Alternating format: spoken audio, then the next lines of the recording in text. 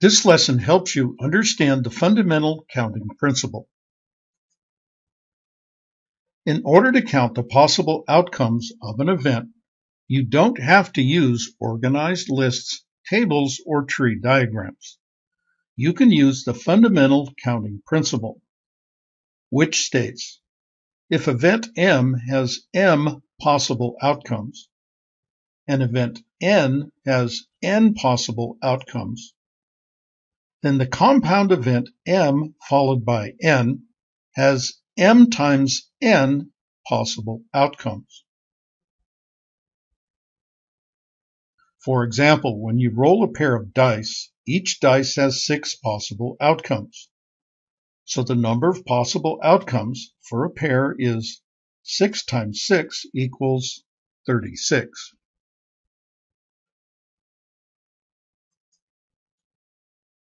For another example, if you toss a coin and roll a dice, there are 2 possible outcomes for the coin and 6 possible outcomes for the dice.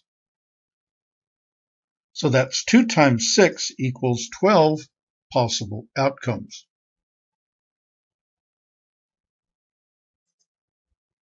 You can use the fundamental counting principle to calculate the probability of events. In this example, you are going to roll a dice and randomly select a letter from the word numbers. There are 6 possible outcomes for the dice and 7 letters in the word numbers. So that's a total of 6 times 7 equals 42 possible outcomes. So the probability of rolling a 6 and selecting the letter M would be 1 chance in 42, 2%.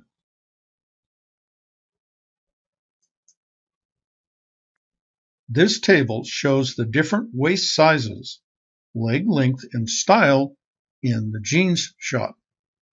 There are 5 waist sizes, 3 leg lengths, and 3 styles. Using the fundamental counting principle, there are 5 times 3 times 3 equals 45 different combinations. The probability that a 32 by 34 slim fit is selected randomly is 1 chance in 45, or about 2%. Not very likely.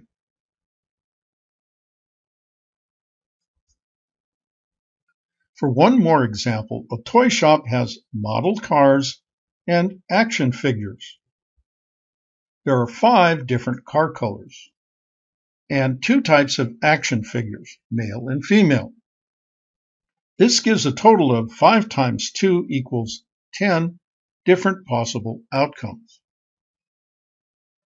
The probability of randomly selecting an orange car and a female action figure is 10%.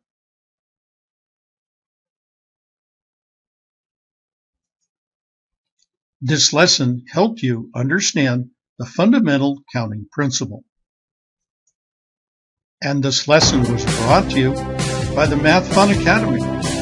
Its continuing mission: to explore strange new worlds, to seek out new math and new equations, to boldly go where no math student has gone before.